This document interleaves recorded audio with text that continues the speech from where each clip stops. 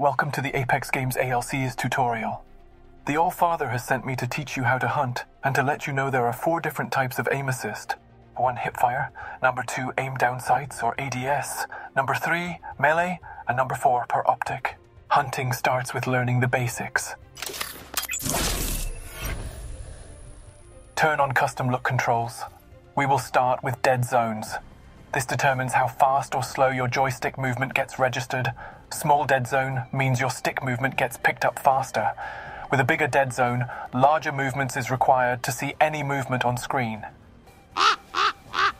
Artur is right. Small dead zones can cause stick drift. Outer threshold determines your max stick input. It also defines where any extra yaw and pitch speeds take effect. A closer outer threshold can be beneficial if you desire a faster extra yaw or pitch. Moving on to response curve. Response curve determines how sensitive your joystick responds to your movement. Lower numbers give you a linear response, while bigger numbers give you more of a classic. Hey amigo, it's my turn to take over. Silva, here to play again? We're talking about speed, and who better than the master himself? Ooh yeah. Fine.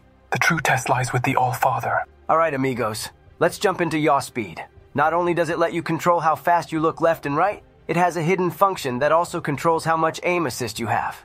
So it's aim assist versus turning speed, and don't worry, wouldn't leave you behind without a chance to catch up to me when we fight.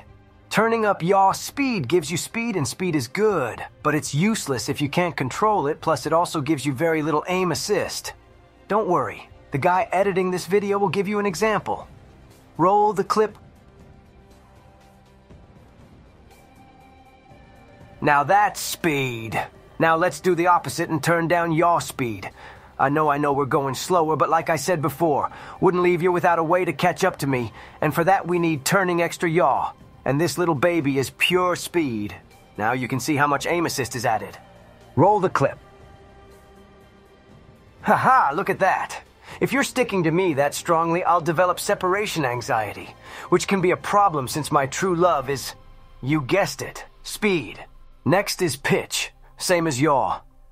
Pitch speed is how fast you look up and down, and we can see how fast it is when we turn it all the way up with very little aim assist. But don't worry, we can fix that by doing what I hate the most. Slowing down.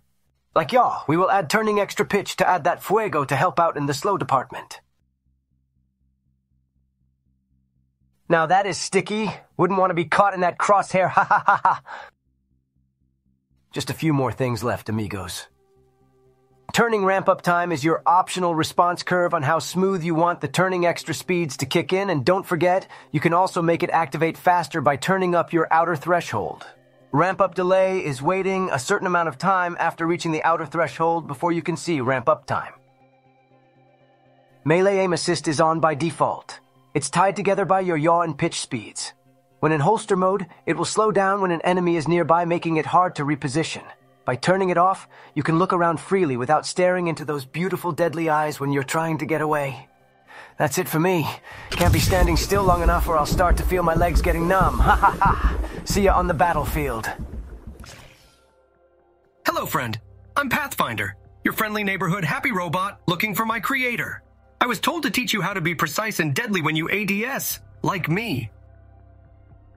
ADS yaw speed works the same way regular yaw and pitch speeds, which Silva explained before he left. Turning up the speed is great if you're trying to hit the walls, like my grapple. Oh look, that is fast, but not deadly. Look how hard it is to control your aim. Even micro adjustments is too much to handle.